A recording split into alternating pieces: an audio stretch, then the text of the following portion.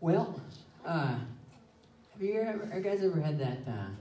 Tonight's message is called the false victory. Have you ever had where it looked like you were finally out of a bad situation? You thought, okay, now we're finally gonna plow ahead. We got blue skies ahead, and then out of nowhere, you're right back in the situation you thought you were free from. It's kind of troubling when that happens. You're like, darn it, I woke up and the sky was blue. Where did all these clouds come from? Come on, God. And that's exactly what we're looking at tonight. You know, there's a lot of people who don't believe that the Exodus of the Bible actually happened, that event of Israel coming out of Egypt. And I find it extremely unbelievable is what I would say. I guess that's the word. I find it unbelievable to not believe in the Exodus. And there's just so many things, and we're going to look at some of these. But let's start at the beginning, and then when I get to the end, I'll stop. So,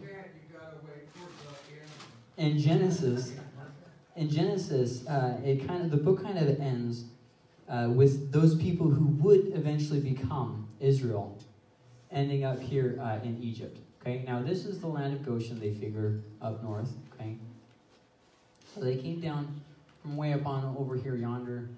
Well, actually, technically over here. Then they went up, and then they came down, and then they kind of hung out over here, and then some of them went over here, and then they come back. And, well, anyways, they all ended up here, anyways, by then in Genesis. So after all that, you know, here's the bottom line: they ended up there. And this was about the 1900s or so BC.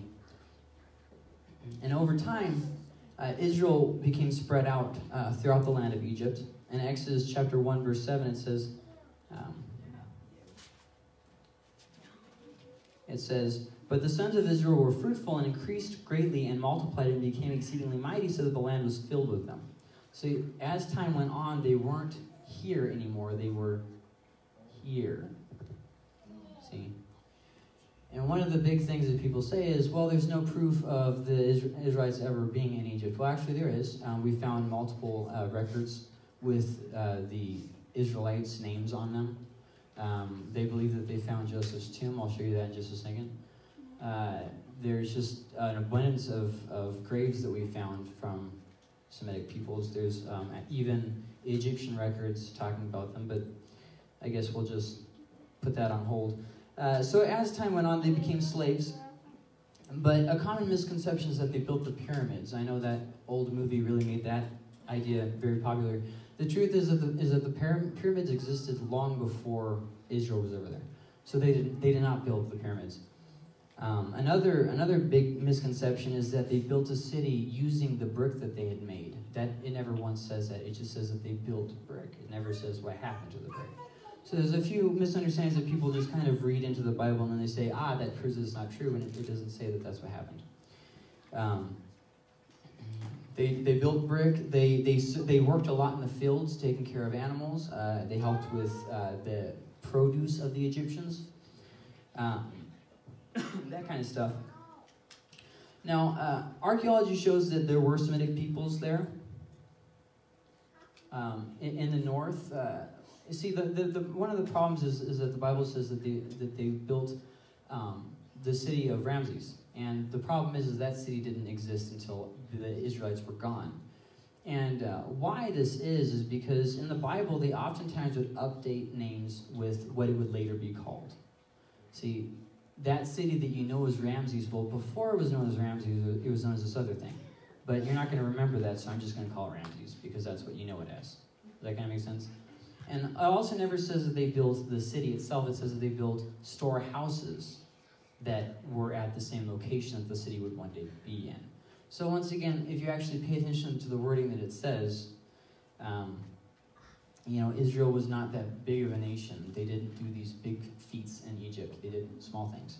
And once again, they were spread out throughout the land of Egypt. Now, after Joseph, there were these people called the Hyksos that gradually came in and took over northern northern Egypt. And the Pharaoh in Exodus is afraid that the Israelites are going to unify with these people because the Pharaoh had to move on down south, while the Hyksos were up north. And there were some Israelites up here, and there were also some down here, because it says that Moses was put in a basket and Pharaoh's daughter found him. So that would mean that Moses lived way down in southern, because that's where the capital was. And so then this Pharaoh who lives in the south says, "Come, let us deal wisely with them, or else they will multiply, and in the event of war, they will also join themselves to those who hate us." Who are the people who hated them? The Hyksos. Now, obviously, we know how this event ends. The Hyksos and them go to war, and then eventually in about 1550 BC, they're kicked out, and Egypt moves back in. They're back in control of the whole land. However, just because they regained control of the land, the pharaohs didn't let up on their persecution of Israel. In fact, they just continued chugging along. Hey, free slave labor. We also have abundant proof that the Egyptians did have slaves at this time that they also took from Canaan. So I know a lot of people say there's no evidence of Egypt having slaves. That's not true. There's an abundance of proof of Egypt having slaves at this time. So let's see, what else? Still, those left in Goshen up here were nomads. For those of you who don't know what that means they didn't build houses. They traveled around. So there's not going to be a whole big abundance of proof of nomads living in a place. I mean, if you think real hard, well, what about the Israelites that didn't live there? Well, actually, as I've said, they were throughout the land of Egypt, so they adopted Egyptian culture, and they lived in Egyptian houses. Once again, they served as slaves. They were in the households, okay? Now, I know this gets a little bit confusing because later on he says, when he's giving the plagues, he says, it'll happen in everywhere except for the land of the Israelites. Basically, up here, where the nomad Israelites were still living, the plagues didn't hit. That's what he's saying. Okay, so don't get... Once again, you really have to understand the culture of what's going on before you just start yanking stuff out of context. So after a series of plagues, they were released by Pharaoh Thutmose II. This guy, you can see how the scars and boils were still left on him. This helps us to date the Exodus to about 1479. Once again, an abundance of proof. Now, we know that this was not a singular event because the pharaohs who came after him had signs of these marks as well, but they had time to heal, which means this guy died while the wounds were still fresh. Kind of like Exodus says, right? So then there's also an abundance more proof. First off, his wife took up the reins after he died, chasing Israel into the Red Sea. And what she said is that when she became the ruler, Egypt was laid waste and destroyed by these vagabonds, these nomads that lived up in the north. Well, gee, I wonder who those were. Now, we know that they weren't the Hyksos, as some people have said, because the Hyksos were already out of Egypt, as I've already mentioned, for about 100 years before. So who were these vagabonds? Well, they were the Israelites. Just because they didn't call them Israelites doesn't mean that they weren't the Israelites. Plus, the only other people that we have record of being there and doing something along these lines is Israel. So, besides that, Egypt's religion was completely altered. Their main chief god at the time of the Exodus was a guy named Ra. And eventually, they actually switched over to another guy named Aten after the Exodus. And the reason for the shifting of loyalty, if you take the event of the Exodus out of the picture, is unexplainable.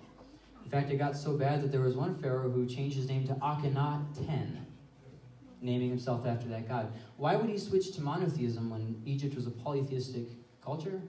Except for this event. See, the event of the Exodus was so singular that it completely changed Egypt for a number of years. In fact, Egypt didn't go out to war after the Exodus for 22 years. For 22 years, they didn't get involved in any foreign conflict. Why is that? Their army was in the bottom of the Red Sea.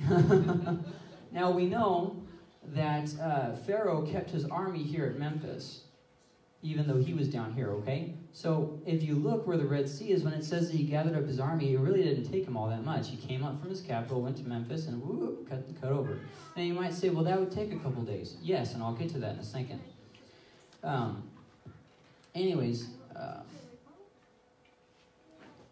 Thutmose II's wife actually, normally they like to hype up the previous pharaoh because it's supposed to be a continuation of godhood.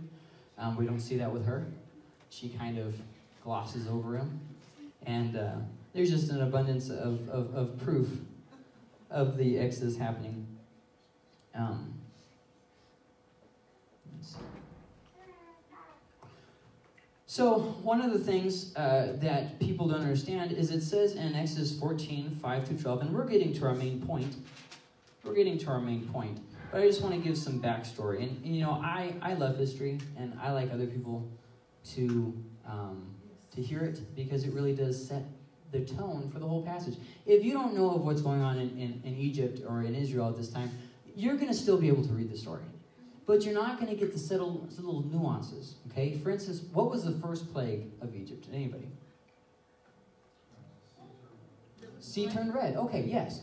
There was actually an Egyptian story that predated the event of the Exodus by many hundreds of years, where there's this scribe, and he's complaining about the godlessness of the land. And he says that the Nile was turned to blood. God, using this miracle, was something that showed them by their own records, you are immoral, and you need to turn to me. See, God used things that meant something to the Egyptians. But see, it doesn't just stop there. The Nile, to the Egyptians, was a source of life. It was something sacred to them, and God took it from them. That's something big. So, I mean, God used these different things that meant something to the Egyptians. Every day, the God would go through the sky and give them light, and then every night he would go into the underworld and fight, and he would start the same process over and over again. Egyptians believed in a form of reincarnation. Everything just kind of was cyclical. It repeated itself. So what did God do? He took away the sun. See what I mean? God did things that meant something to them. But we don't understand that because we aren't Egyptians. And we're living thousands of years after the fact. So I'm trying to give a little bit of setting to why this is such a big deal. In Exodus chapter 14, verses 5 through 12, it says this: When the king of Egypt was told that the people had fled, Pharaoh and his servants had a change of heart toward the people. And they said, what is this that we have done, that we have let Israel go from serving us? Now, you might think, wow, in a day, they changed their mind. Well, it wasn't a day, actually. See, that's part of the thing. It probably took at least a week for them to get all the Israelites to come back up, meet them at Ramses, where the grave of Joseph was, so they could gather up the bones of Joseph, and then take it into the promised land. Because if you remember, Joseph made them promise, when you go, take my bones with you. So they had to go get the bones. Well, that was real easy for these guys that were already nomads up here. I mean, these are, whoop. Well, what about these guys that were way down here in Pharaoh's court? Well, obviously, it's going to take them a little bit of marching.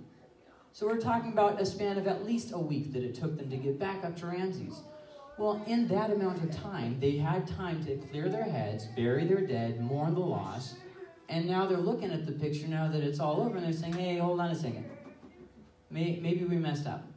See, we let them go. Let's go reconquer them. I mean, there was no rule against reconquering them. Okay, we've done their little evil deed for the day. We've let them go. Okay, all right. Well, now let's get them back. So Israel met up in Goshen to get Joseph's body. If you look right, sorry, it's kind of acting up here. It's not doing things I want it to be doing. Can you move ahead for me there, buddy? I don't know why it's not doing it. Oh, okay, I'm sorry. I must have pushed something. These things, they have a mind of their own. This is a recreation of the tomb that they found of Joseph. It had a statue of a man in a multicolored coat, and it had 12 graves at the site. I mean, obviously it could be someone else, but it seems very strongly that it is Joseph, especially because where do you think it is? Right where Exodus says that they have built. So what are the chances that it's not Joseph's tomb? Well, I guess it is not definite. I mean, it doesn't say Joseph on it. But the way that the tomb is made, it was someone of importance, and it was not a native Egyptian. That's what we know. And it was at the site that Exodus says that they built the city at. That's what we know. So obviously it could be something else, but still, there's that. So they meet up there to get the body. Probably took about 1 or 2 weeks. And then we get to Exodus 14, 5 through 12. I'll keep reading. So he made the chariots ready and took his people with him. And he took 600 select chariots and all the other chariots of Egypt with officers over all of them. The Lord hardened the heart of Pharaoh, the king of Egypt, and he chased after the sons of Israel as the sons of Israel were going out boldly. So I want you to kind of take yourself and put yourself here, okay? You've been serving in slavery. Okay, this is bad. Well, okay, you've been freed after things have gotten hard. You've seen all these miraculous events. But hey, you're in the clear now. It's been a week or so, and you haven't heard jack squat. We're good. We made it into the clear, okay? Our time of constant sorrows are over. Well, now things are starting to look bad again. Verse 9, then the Egyptians chased after them with all the horses and chariots of Pharaoh, his horsemen and his army, and they overtook them camping by the sea beside Pi-Hahiroth in front of Baal-Zephon. As Pharaoh drew near, the sons of Israel looked, and behold, the Egyptians were marching after them, and they became very frightened. So the sons of Israel cried out to the Lord. Then they said to Moses, is it because there were no graves in Egypt that you have taken us away to die in the wilderness? Why have you dealt with us in this way, bringing us out of Egypt? Is this not the word that we spoke to you in Egypt, saying, leave us alone that we may serve the Egyptians? For it would have been better for us to serve the Egyptians than to die in the wilderness. Well, you ungrateful little turds. I remember somebody at the beginning of this book whining, and it wasn't me. I was happy out there in the wilderness doing my own thing, okay? So let me just calm you right there and just remind you how the horse eats the cabbage or whatever eats whatever. Okay, we got this little bit of a hang up here. So after going through all the nonsense, getting victory, they won, they did it. They are once again in the thick of nonsense. This just isn't fair, God. Things are going from bad to worse, and you're the instigator. If you would just left me alone, I would have been better off than I am now. I got victory, so that means I'm not supposed to have any more struggles. I'm sorry that is so small. That is really small print. I hope that you guys learn to see really small really quick, because I can't change it from here, so. I'll just read it to you, okay? That little note there says, I got victory, so no more struggles. Have you ever felt like that? God, this is the end of the line, okay? We did this. We've been over this before, God. We nailed it the first time. Why repeat a challenge that I nailed the first time? We got it, God. We're out. We're clear. Just let me do my thing now. I just want to live happy now. These problems are just dragging on, and I thought I saw the victory. And here's really what I want you to get before we move to the next little section in verse 13. Do not forget the promises because of struggles. Do not forget the promises of God because of the struggles that come. See, if they would have stopped for 5 seconds and remembered, oh yeah, God, the same God who did all those miraculous, the same God who we saw do all those miraculous things in Egypt, that same guy, okay, he's the same one that said that he'd bring us out.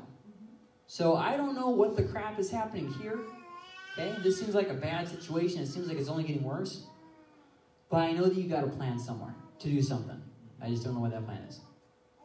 See, but that's not what they said, is it? Is it because there were no graves in Egypt that you have taken us out here to die? Why have you done this to us? Why have you set your heart to just destroy us? Did we irritate you something?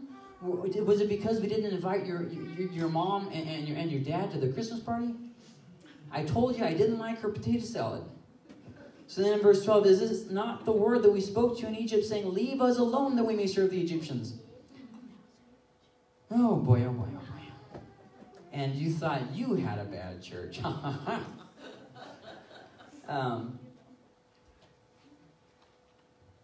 So now we read on to Exodus 14, same chapter, but go to the next verse, verse 13. But Moses said to the people, do not fear, stand by and see the salvation of the Lord, which he will accomplish for you today.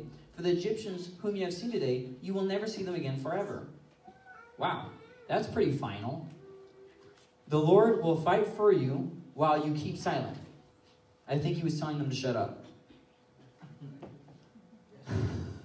Did I read too much into that, or is that exactly what he just said? The Lord will do this while you remain silent. Then the Lord said to Moses, why are you crying out to me? Now imagine the irony of all of this, okay? Just put yourself here. You're all happy, you're on cloud 9 because you're out of slavery, everything's going great, you look back, holy smokes, there's a big cloud of smoke coming at us, that must be Pharaoh, holy smokes. Okay, so now things are really bad. Moses, this is all your fault. You shouldn't have done these things. You're terrible, it's all your fault. So then Moses is trying to do a little bit of damage control. Hey, you guys need to just be quiet for a little bit. And so then here comes God. What are you doing? Why are you sitting around asking me what to do? Go. Look, finish up the rest of the verse. Tell the sons of Israel to go forward. Why are you crying out to me? Go forward. Was I unclear the first time I spoke, or was it something I said? But here's the thing in all this. Giving up ensures you won't see victory. If you give up, it is a promise you won't see victory. But it's hard, I know. But if you give up, you won't see victory, promise. But there's a chance I won't see victory anyways. Well, if you give up, you certainly won't. See, in our walk with God, it is all or nothing. There was no going back to Egypt. That's what the Israelites didn't understand. If they did go back to Israel, it wouldn't just be that they went back into slavery. Pharaoh would destroy them. He would take out his anger on them to prove how strong he was, because they just shamed him in front of the entire nation. And Egypt had just started regaining power a couple hundred years before of the land around the Nile again. He couldn't lose that again. They worked too hard. See, and at that time, Egypt also had some holdings in Canaan too.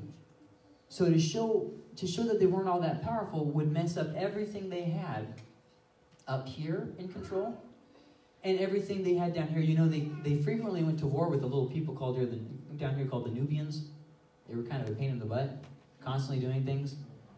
And then the Hyksos hadn't been gone that long.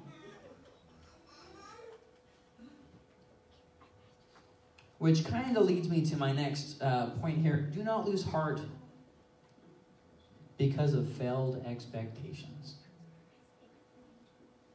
God, you weren't supposed to do it like that. This was supposed to be one and done. Well, we both know it wasn't one and done, was it? After Egypt was the easy part. All they had to do was sit there and watch the miracles happen. Well, then they had to go out into the desert and follow the law. And then they had to hypothetically go into Canaan and fight the Canaanites. Well, we know that they didn't make it that far. But hypothetically, they were supposed to have made it that far. So I lose heart because of failed expectations. Because here's the thing, and I want you to really remember this. God will most often and repeatedly use failed expectations to work a great miracle. Here's Israel just camped out in Egypt. They're having a good old time. The Pharaoh thinks that the Israelites are the greatest thing in the world. Well, then another Pharaoh comes, and he doesn't know what happened with the whole Joseph situation. He doesn't much care either. All that he sees is these Hyksos are coming in, and they're kind of going to be a problem. And so he sees these people, who are also foreigners. Didn't take long to do the math on that one. Just because we are caught off guard doesn't mean God won't save. Just because we are caught off guard doesn't mean that God won't save. Because you have to remember something. Does God know everything? Yes. So did God know that this was going to happen? So the conclusion would be that God was not surprised, correct? So that would mean that their moment of panic and chaos was totally in God's control.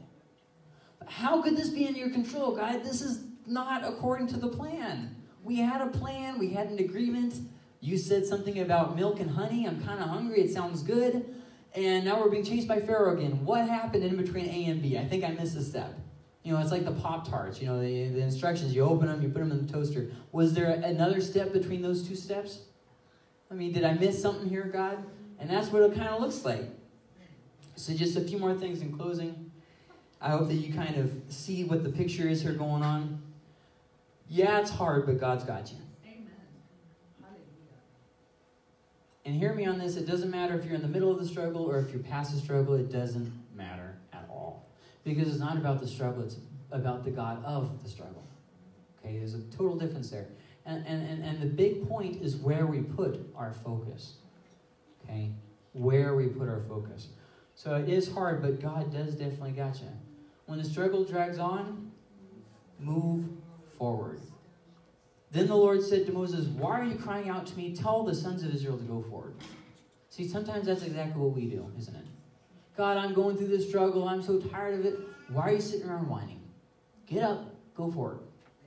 What are you doing?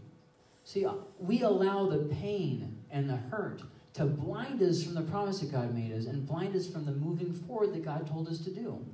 Why were they camped out? Why were they just sitting there by the water crying? how was that part of God's promise? And the answer was it was not part of God's promise. So, move forward even when it hurts.